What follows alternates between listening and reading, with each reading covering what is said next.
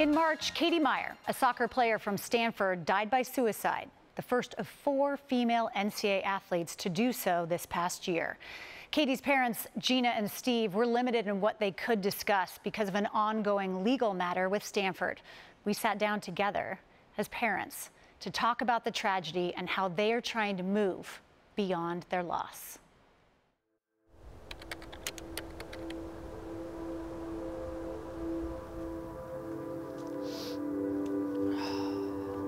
Until you go through something like what we've been through, I mean, I think you're on this path of life and there's so much innocence and happiness, but also you're kind of naive.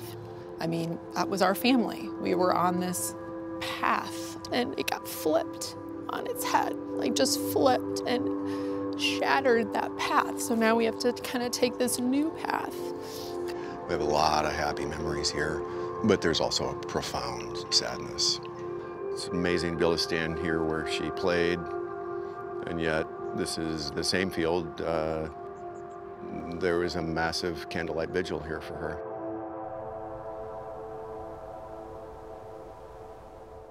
We are on air. We are? I think so. I think we are. Oh, good. Hi. This is a letter that my father wrote me before the start of that 2019 College Cup. There once was a little girl whose dad would set her upon a tall picnic table at a big dog park. Her dad would stand her up on that picnic table so she could leap off of that table, sail through the air into his sure arms and hands. But what was happening here may have been deeper than what appeared. She's a little girl developing a boldness and trust in herself and the ones that she loves. Now that little girl is a goalkeeper for her school that she loves and teammates she trusts and adores. Because of that boldness within, that little girl is strong from the inside out. And she, and everything she's been through, lives within you, Katie. Okay. Love you, girl. Love you too, Dad. You're the best. Thanks, man. You're the best. Okay. Good night. Can we talk about Katie? Yeah. Okay. Yeah. So what made Katie, Katie?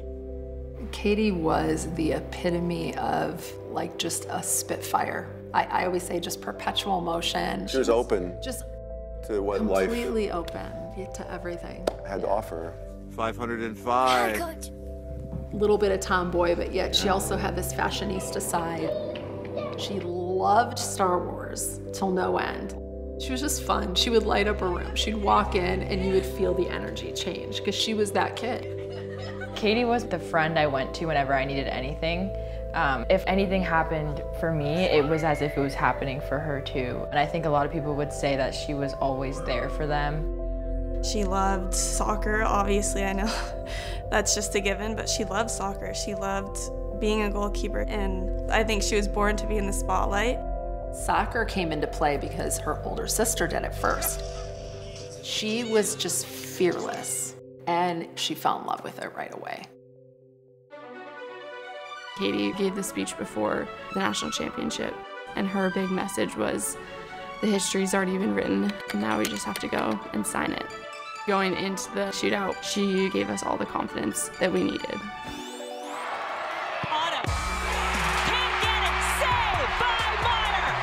Turning around to our student section and doing her iconic like zipper on the mouth. After that, I was like, oh, we're definitely gonna win this game. Tori Hansen, a freshman for North Carolina, has it saved! When they won in the PKs, it was just like all those years of hard work, it just came out. And the Cardinal are the queens of college soccer once again! She just couldn't stop crying. She is an emotional person, but not in that sense. And it was awesome to see. I think she was just so happy. I don't know, but I would think it was one of her top moments in her life. There is shock and grief at Stanford University following the death of soccer team captain and goalkeeper Katie Meyer. The 22-year-old senior was found in a campus residence. I can't imagine your devastation. How did you receive the news that Katie died by suicide? I got a phone call from her friend Jonathan. Never in a million years did I think that this would happen with Katie. There were no signs, no red flags, no health history of any kind of mental illness. It was trying to do almost like our own investigation, right? And that's when we found out about the disciplinary letter that she had received after hours from Stanford. It was a heavily charged letter with a lot of heavy legal language. And the way it was worded, it looked like a diploma hold. So many things that she had coming in her future, they were in danger of not happening now. Is there anything more that you can say about what the incident was? She was defending a teammate. Defending a teammate. This was something I think she was a little embarrassed about. She didn't want to burden us with it. Right. She probably thought it would get, you know, blown over. She could handle it herself. There is a stigma with suicide that there is a long health history. That's not always the case. Right. It's not always the case. I always said if she could have taken it back, I think 2 minutes later she would have. When I heard the news of Katie, my immediate reaction was, I hope her parents find a way to help other parents do this differently. Yeah. And you guys are doing that.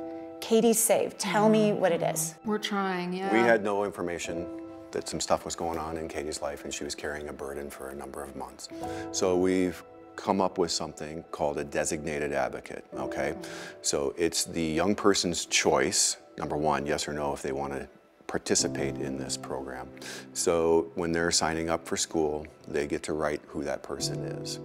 That person would just get an email that says something to the effect of, your student was involved in an incident on campus. Now, you as the designated advocate, of course, would contact them. You don't have to, by the way, but you would. Because you go, hey, what's what's going on, it's right? Because opening I the would. conversation. Yes. It's opening up the conversation because that's what needs to happen. Would this have saved Katie? Yeah, 110%. Yeah. Yeah, we're absolutely. certain And of it. that's why it's so hard. We have to, yeah, because we can't. We're in so much pain that I would not want this to visit another family anywhere. We have ever. we have to help So- another family from not going through this. And if we save one life, It'll be worth it. It'll be worth it. I'm gonna go, I guess. So let's have a good day. When you're in school, you feel like you have to handle everything on your own, and a lot of times the way the university is set up, you do have to handle things on your own. For students to know that they have someone, that's a game changer, because there will be things that happen where you just don't want anyone to know, but you need someone to know. Certainly something needs to change. Katie wasn't the first one, and she will not be the last. With Katie's save, there may be somebody we may be able to save.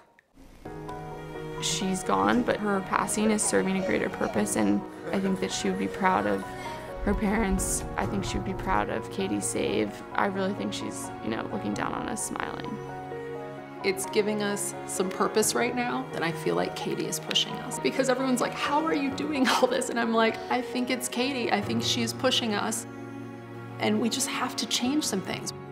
We have to make a difference. CBS Sports reached out to Stanford for their response to the Myers characterization of the disciplinary letter.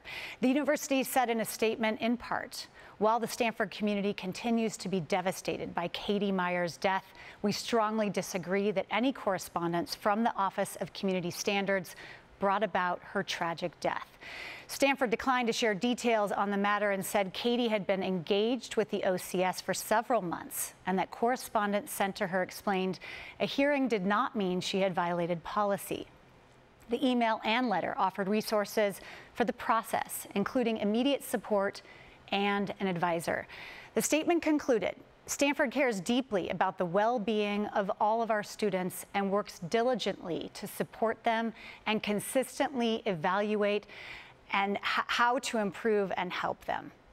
Summer, my heart just aches for Katie's parents, and I can't imagine you yourself being a parent, having them open up in such a way to you. What resonated most with them trying to find a path forward from here? AJ, I have to be honest, I felt incredibly honored to be sitting down with them and speaking to them. I also felt an incredible motivation to learn from them. I think I represented probably every parent in the country, in the world, in wanting to understand wanting to learn from them.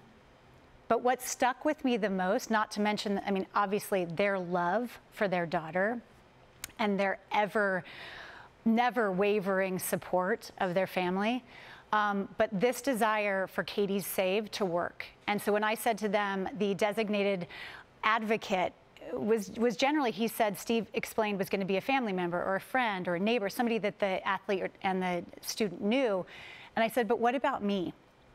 When I first heard about Katie, I immediately wanted to reach out to every single Stanford student and say, you are not alone.